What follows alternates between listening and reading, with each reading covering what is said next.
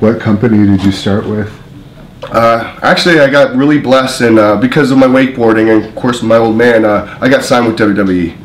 And I was so blessed to be able to train and learn the fundamentals the right way with WWE, with, you know, just everything proper. And that was a great experience. Good coaches, Norman Smiley, Dr. Tom, Steve Kearns, Dusty Rhodes. I mean, the legends were all there. Did you know Dusty from your younger days too? Yes, I've known Dusty, Steve Kearns since I was probably 4 years old. I mean, I remember going over to Dusty's house all the time for dinners and sitting on his kitchen counter and just goofing around with the kids, Cody and Dustin and all them. So they've all been a family, because with pro wrestling, it's a big family. We all stick together. It's a tight-knit group. And of course, you know, my dad lived in Florida and a lot of the guys lived in Florida, so they would all come over for barbecues, go out on the lake, ride the jet skis. And we, of course, as a little kid, I'm just walking around. There's Dusty Rhodes, there's Steve Kearns, you know, just all the legends. It was crazy. Bugs McGraw. I mean, it was. Who was your favorite growing up? Whew. Like, what era would you say favorite? Well, let's say the late 80s, early 90s. Okay. Because you're 31 now, right? Mm-hmm. See, I loved Ash and Smash, the Demolition. They were different. They were something unique. They were one of my favorites. And then, of course, Rick Rude. Ravishing Rick Rude was absolutely one of my favorites. And every once in a while, I try to imitate some of his moves, some of his charisma, some of the way he talks to them ladies. Woo! And you got the abs going like him, I will give you that. And what led to your unfortunate release from WWE? Well, crazy thing is I end up tearing my other knee. ACL, PCL, MCL.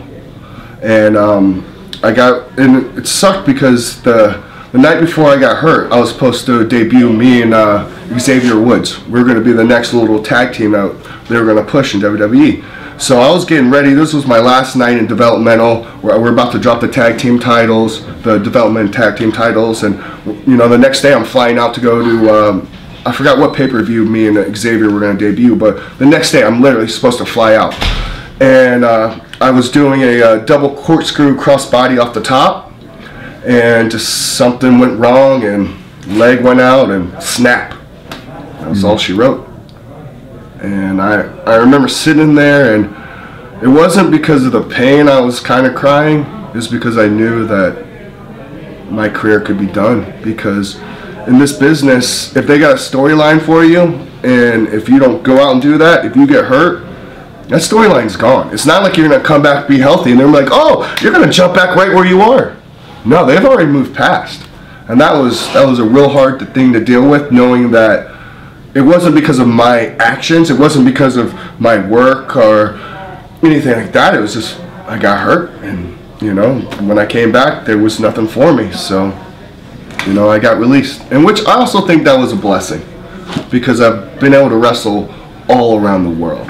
Do you see yourself getting another shot in WWE? You're still fairly young, in good shape. I mean, that's the goal. You know, that's what I eat and breathe and sleep. I wouldn't be lacing up my boots if I didn't believe I want to play in the Super Bowl.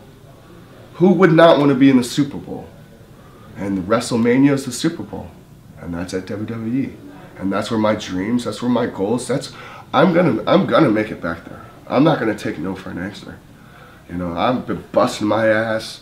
I've been working through injuries, I've been broke, I've been rich, I've been all that. But I'm not going to give up until I lace up those boots, walk down that curtain, look up there, see my dad, pray to my uncle, and kick some ass.